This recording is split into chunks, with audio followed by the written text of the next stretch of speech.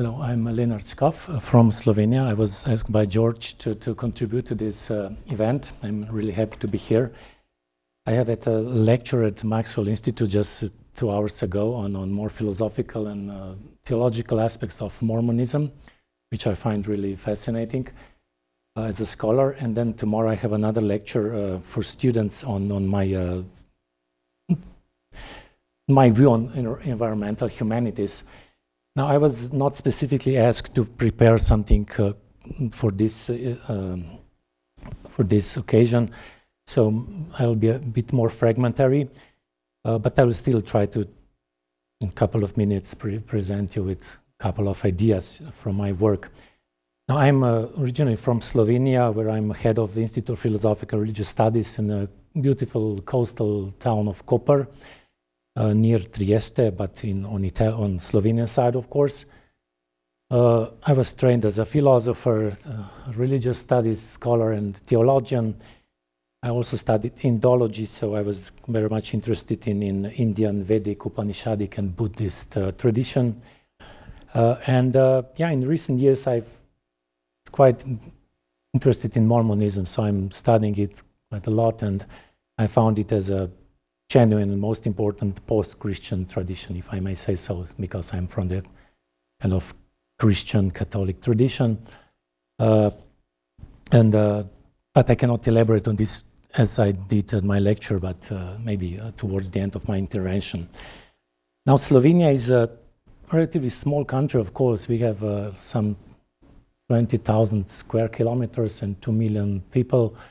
It's an expensive country because you need to have parliament, government, ministries, you need to build roads, you need to have university, schools, everything. So it's a privilege to have a country.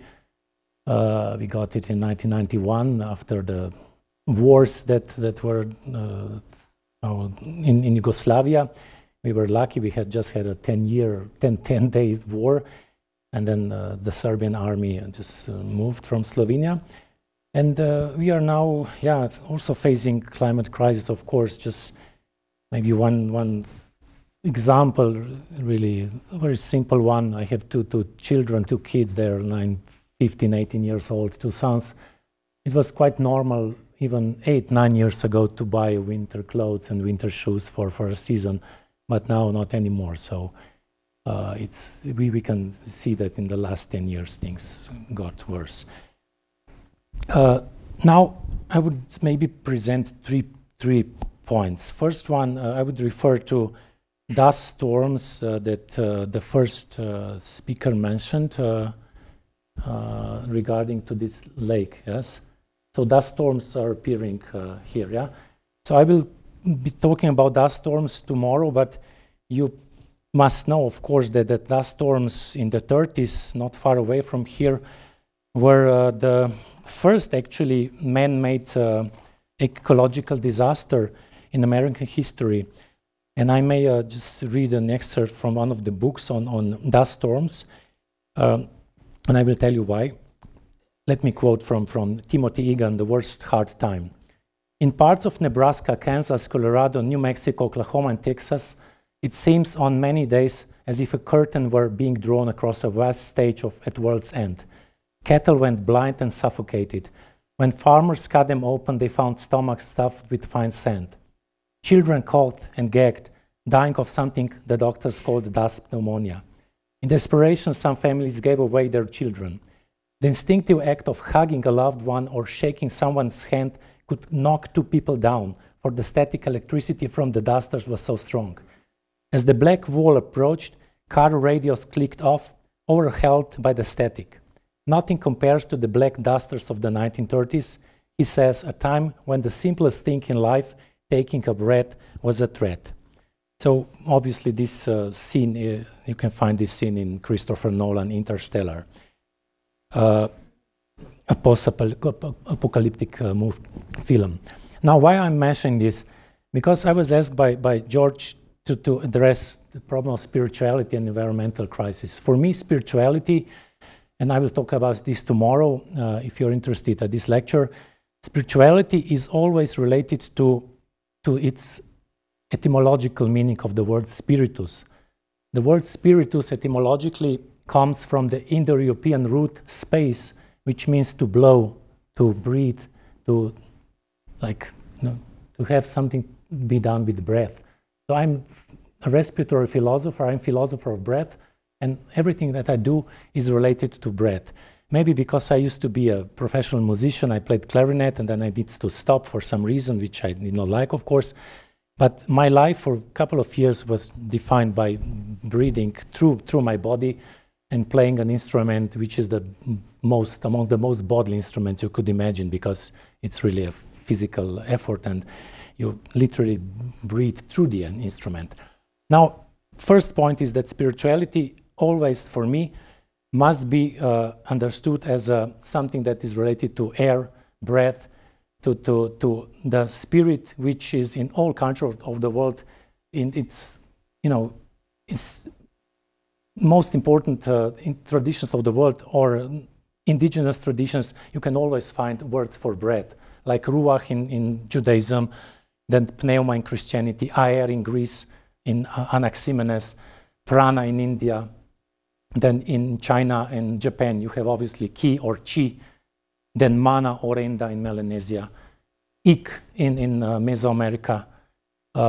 Then sila among the Eskimos.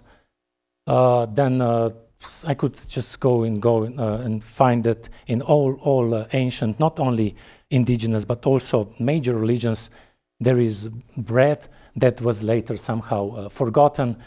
And we instead start talking about spirituality, which was then somehow connected to a wise old man who is a priest and is a spiritual person, but he was, at least in the Catholic Church, he was never married, he was never close to breathing life, to feeling something, of a family life, of a joy of a children, and so on. So it was quite a reverse that should be. This is my first, I just need some water, excuse me. This is my first, I would say, intervention. The second one relates to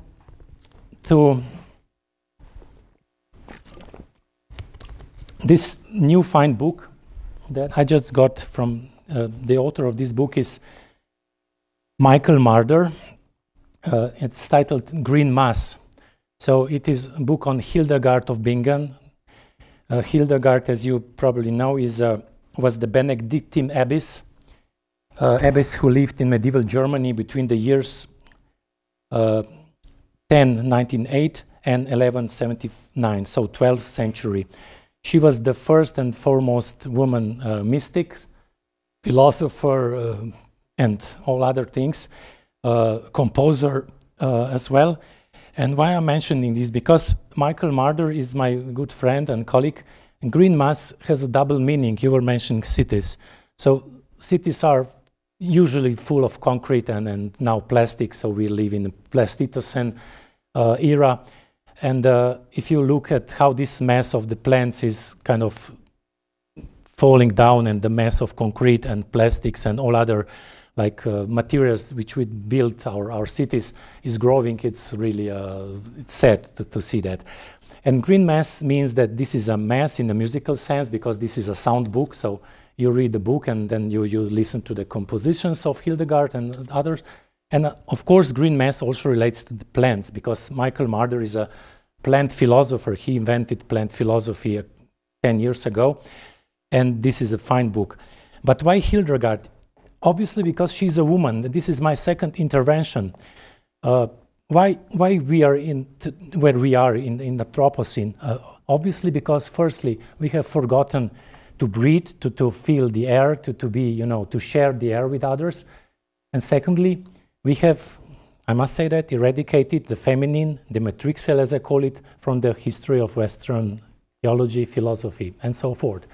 I can ask you, name one philosopher until Simone de Beauvoir, Lucie de Garay, or Julia Kristeva, or Hannah Arendt, and you will have huge problems, except for Hildegard of Bingen. I can ask you, name in one theologian before 20th century, and you will again have problems, and you will say maybe Hildegard of Bingen. Now, why so? And I admire Mormonism and the Mother in Heaven, for this reason. I admire Indian religions because they were able to preserve this sexual difference in gods. Yahweh used to have a spouse, Asherah, I think. Some researchers think. But if you go to the starting point of this, matricide, it is the occasion when god Zeus, actually swallowed and killed the goddess Metis. You again mentioned the waters of Salt Lake City, probably, or some other lake. I did not know. But anyway, all over the world, we see that waters are endangered as air and suffocation is endangering us. So Metis was an prehistoric goddess. There were many feminine goddesses in ancient Greek, as you know. There were Aphrodite, there were like Erinyes, which were goddesses of blood, because they were, if somebody would hurt the little children, they would revenge, of course, because they were protecting children, they were protecting mothers, they were protecting a bird, and they were protecting plants like Demeter. And when Kore was abducted and raped by the god of the underground, Demeter stopped giving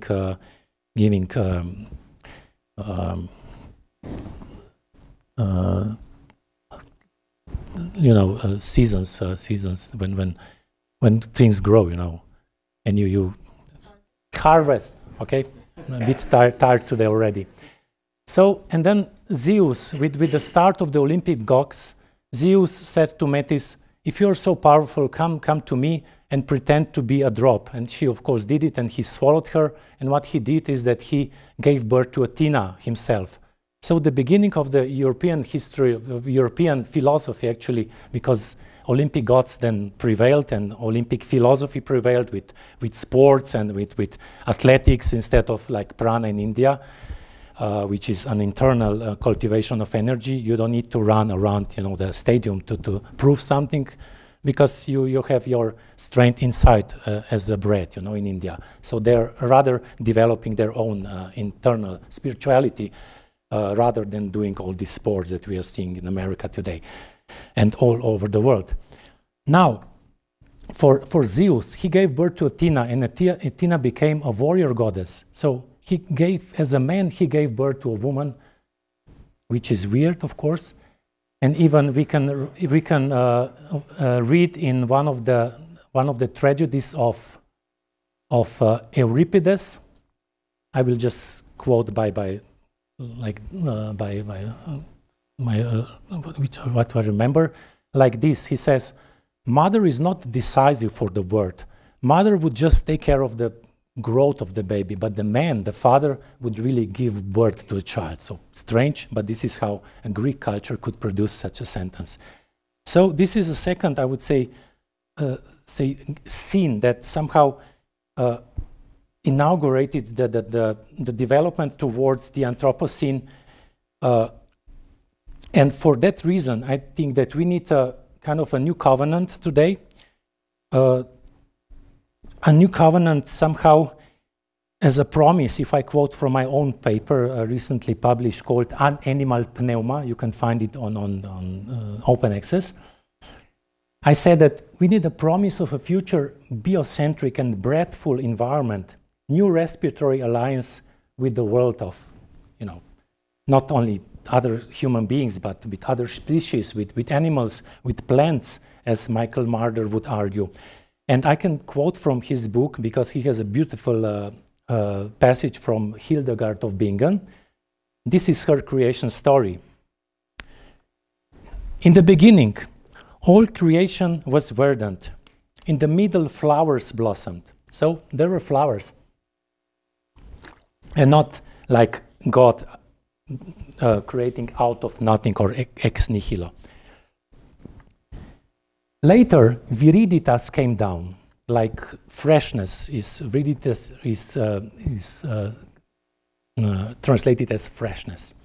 This narrative diverges somehow, this is Marder now, from the biblical story according to which the newly created earth was barren, devoid of life. Hildegard indicates that all creation, including the terrestrial fold prior to the emergence of plants, is a site of the greening green.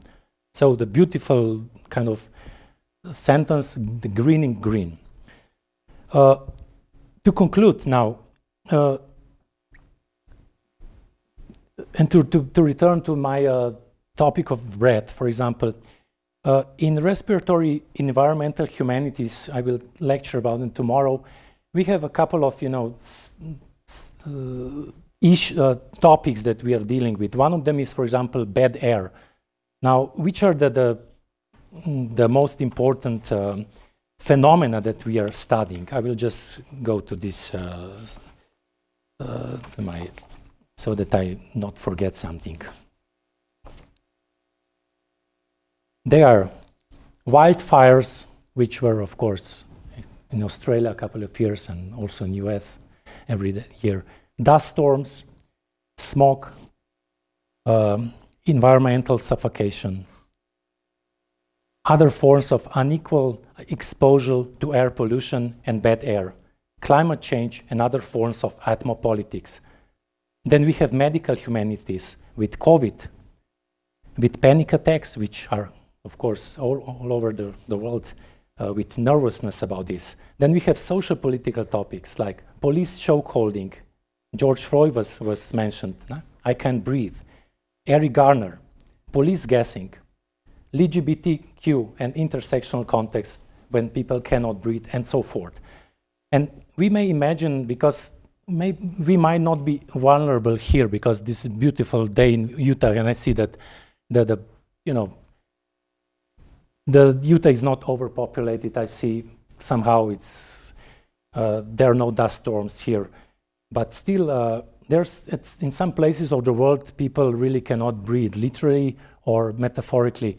And for example, miners breathe polluted air for us every day. So this is a very difficult thought. If you are a religious person, you cannot sleep easily thinking of tens of thousands of miners going into the mines right now just in order to substitute their health for our coal and so on. So they're substituting their health, their clean lungs, because they were born, as my child, he was born with clean lungs, and they were all born with clean lungs, but they were, of course, if they were born in parts of the world when it was their own possibility to go to the mine, they know how this would end up. And not to say about, of course, all the polluted cities of India. Even Belgrade in Serbia is among the most polluted cities, close to Slovenia, for example, and so on and so on. So these were just couple of ideas of what I'm doing. Spirituality then must be somehow related to breath, to the etymological sense. We need a new alliance, somehow a new covenant, which would be, if we speak with Mormonism, based on the elements, on something that is really, that God is co-evolving with us, that God is close to us, that is everywhere actually, that intelligence will find ways, we humans, of course, that will find ways to fight this devastating climate change. Thank you.